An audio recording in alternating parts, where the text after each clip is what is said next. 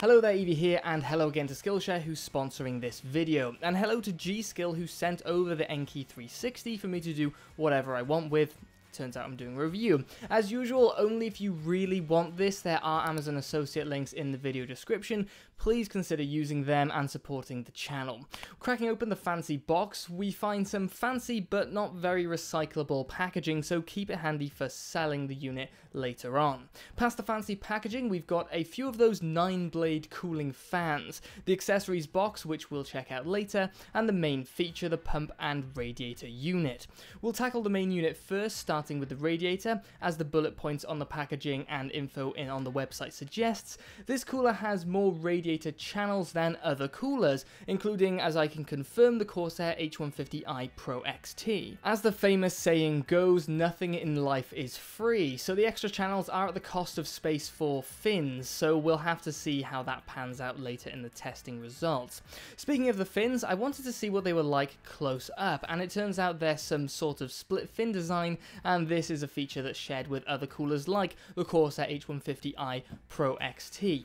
Moving on to the pump and base plate via the tubing sheath, or sheathed tubing, well, it's completely wrapped in plastic. Minus the plastic, this is a glossy little unit, and apparently this is a new pump solution from G.Skill that doesn't use the same OEM that most other manufacturers use. I can't clarify what it is, but that's what I've been told. I'll say this much though, at full clap it's very quiet, so something's clearly working. Something that isn't working so well for me is the factory thermal paste application. It's a little dirty. So before installing the cooler, I decided to remove the specs of what appeared to be black plastic. It's not the end of the world, but it's a little disappointing and not what you expect. There are a couple of cables that trail from the pump unit. One is a 4-pin fan header, nice and standard, as is the ARGB 3-pin connector, which you can also hook up to any board or any other 3-pin ARGB controller. Touching on the fans quickly, there's not a lot to say. They've got built-in rubber pads to keep the vibration noise down and spin between 500 and 2100 RPM. You don't get any fancy ARGB lighting features with the fans, but you do get a solid braided cable with 4-pin connectors that's just over 35 centimeters long, pretty lengthy in terms of most fans. That's about it for these, good enough for a discreet look and can be enhanced with some lighting elements. All that's left before we install and test this thing is the parts box and manual. The quality of the hardware provided is excellent, nice and chunky steel plates and brackets, but I'm not a fan of seeing any O-rings as small as this though. That seems like a pain in the ass for the poor sod who's got to fiddle around with those, and those poor sods appear to be nobody.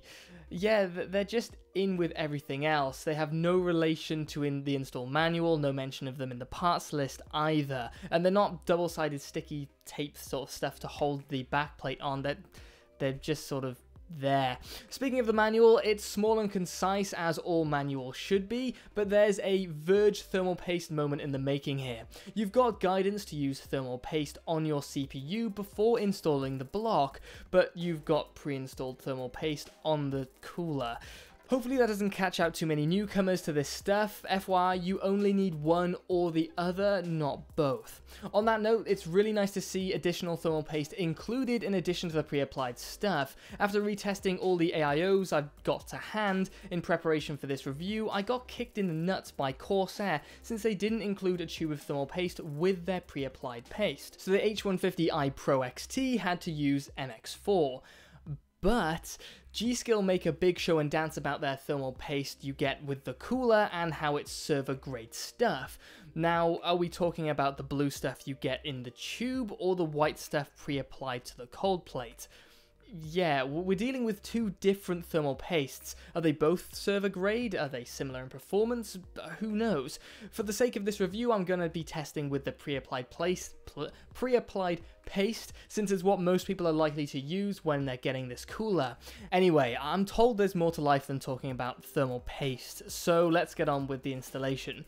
I'm mounting to an LGA1151 socket, so I'm using the included backplate, which requires the 4 long posts and O-rings rings. I wouldn't go into this in too much detail normally, but I'm not completely happy with this mounting solution.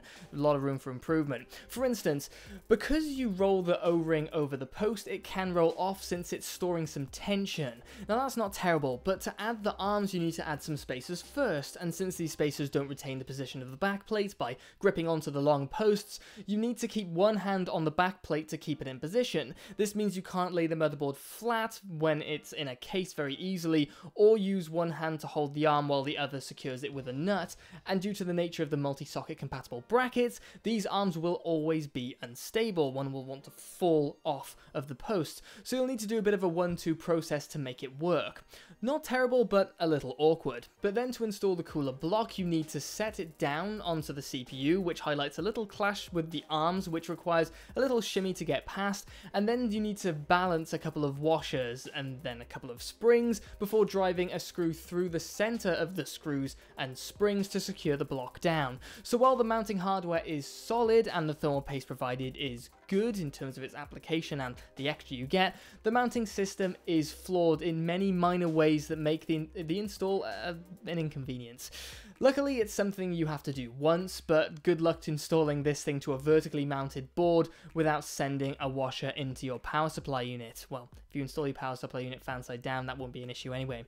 The radiator is as simple as installing a radiator can be. You get washers and screws to secure it to your case, and long screws to secure the fans to the radiator. No issues there whatsoever.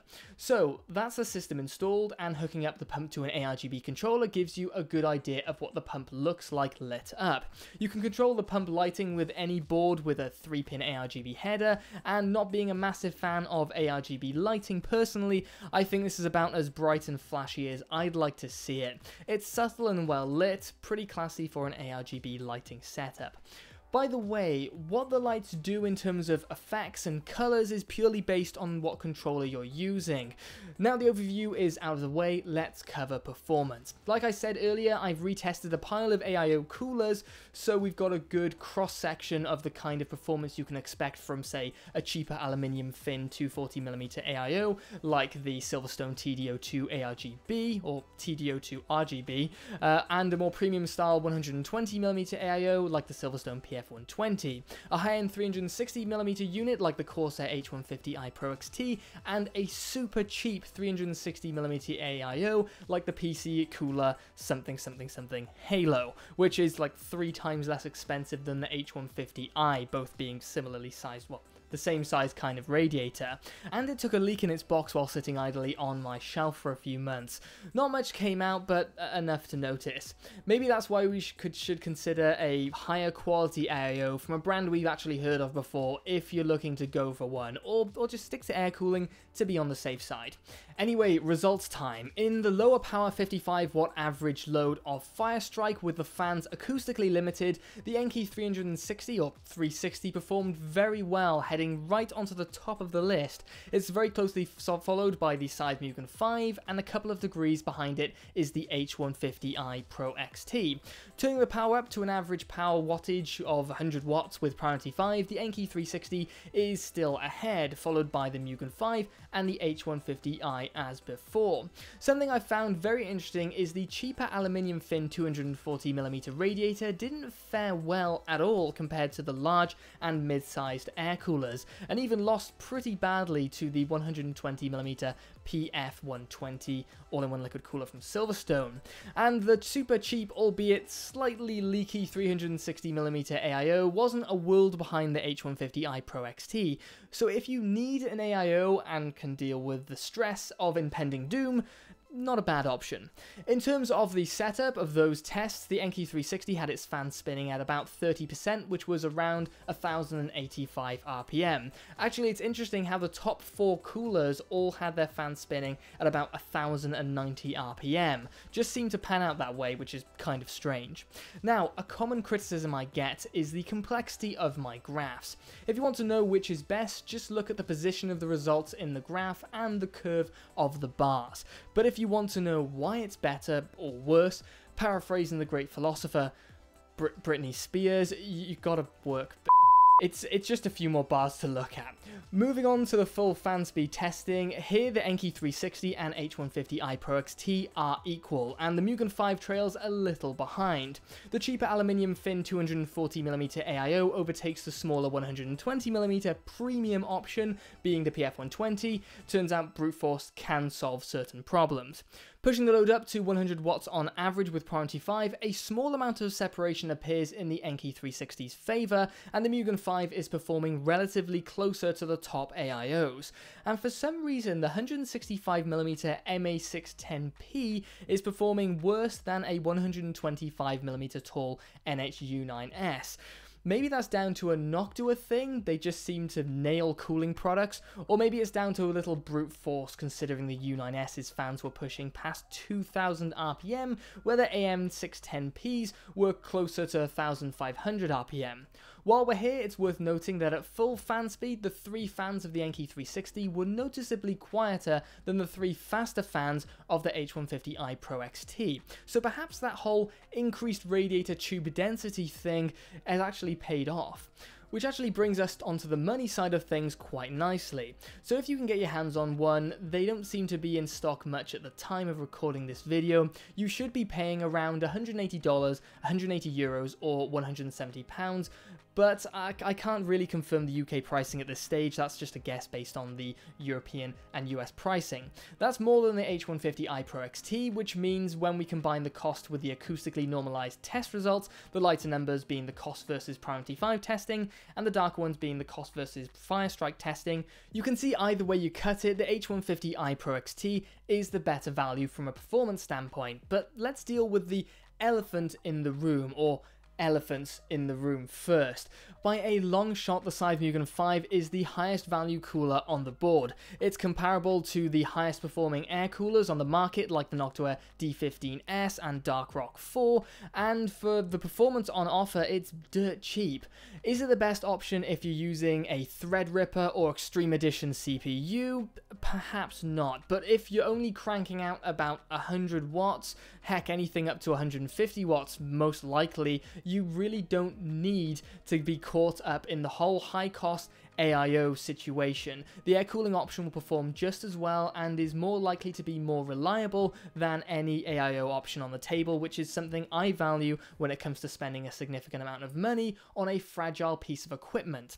Speaking of which, you don't need to spend much to better equip your fragile piece of equipment, your brain.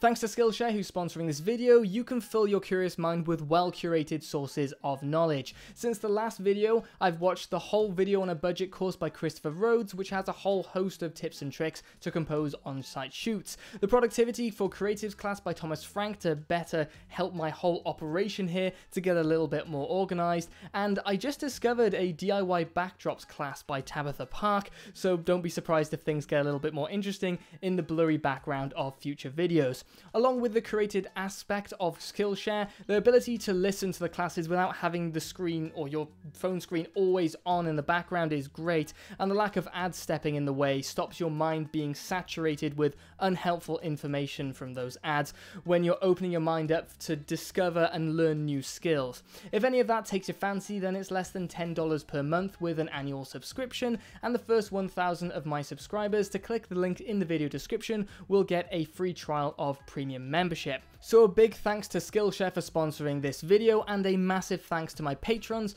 over on Patreon. I really hope you're enjoying the weekly updates, which are full of development and production details over the previous week on the channel. If you want to support the creation of content like this, please consider joining the Patreon, subscribing, liking and sharing the video, and letting me know in the comments what stuff that's coming out soon you'd like to see on the channel. Anyway, thanks a lot for checking this stuff out, and I'll catch you in the next one.